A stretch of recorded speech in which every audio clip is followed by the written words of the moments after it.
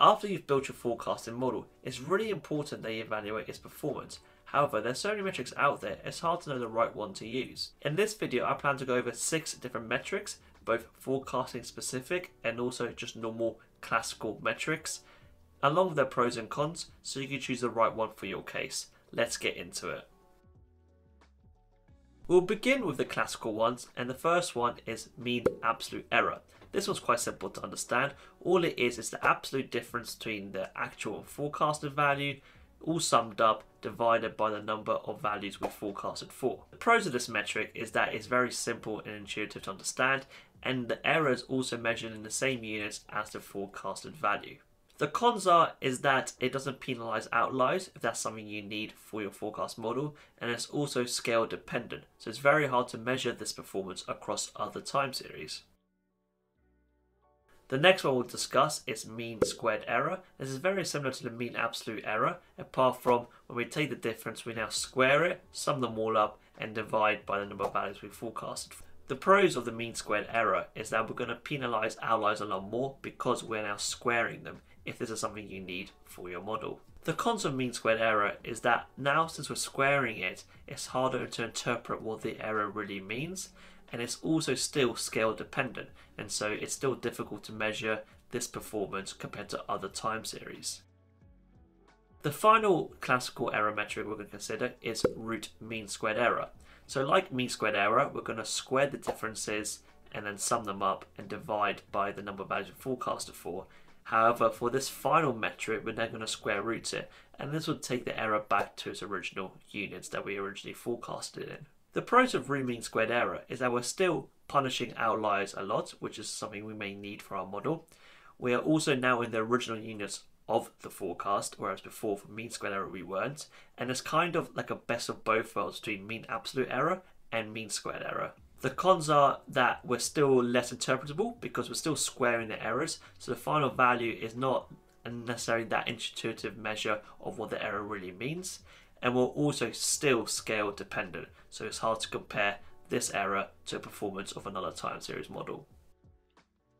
Now let's move on to the forecasting specific metrics, and the first one we'll consider is mean absolute percentage error. Now this is just the difference between the actual and forecasted value, and this is often the baseline metric we use when building forecasting models.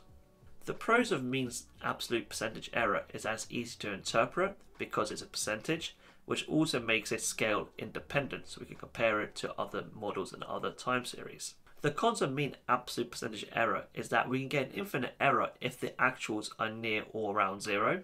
It is also a biased metric because under forecasts are capped at 100%, whereas over forecasts can go to an infinite error. The next one we'll consider is symmetric mean absolute percentage error. Now this is an extension of MAPE, however it removes the limitation of MAPE in that it is not negatively penalizing under forecasts. The main pro of SMAPE is what I just said, in that it is no longer biasing for under forecasting over forecasting. The cons of SMAPE is that there's still a chance of getting infinite errors when the actuals are near or around 0. It's also no longer that intuitive because we have a percentage or a value that's bounded between 0 and 200%. And finally, it's not really that symmetric as it doesn't treat over forecasting and under forecasting errors the same. The final metric we're going to consider is mean squared logarithmic error. Now this measures a form of ratio or the relative difference between the actual and forecasted value, as you can see on the screen here. The pro of mean squared logarithmic error is that it punishes under forecasting more than over forecasting, which is useful if that's something you need in your time series model. The cons of this metric is that it's not very interpretable because of that logarithm effect, and also it can lead to division issues when your value or your ratio is near or around 0. Let's quickly summarize the key points we discussed in this video. So being able to evaluate your forecasting model is really important. However, it's quite difficult because there's so many metrics. Like in this video, I've given you like 6. But the main point I want to drive home is that no metric is better than the other and not one size fits all. The main thing I really want you to understand is that depending on what you're trying to gain with your forecast depends on the metric you choose. For example, if you really want to punish outliers in your forecast, then use either mean squared error or root mean squared error. Or say if you want to treat over forecasting and under forecasting differently, you may want to use MAPE or mean square logarithmic error. Again, it depends on your scenario and what you're really trying to do. That will basically determine which metric is best for you to report on. In practice, and what I use in my day job, I like to report on multiple metrics because that gives you more of a global picture of your model and to see where it's lacking and doing really well. If you enjoyed this video and want to learn more about time series and forecasting, make sure you check out the other videos in this playlist. Also to like, comment and subscribe, and I'll see you in the next one.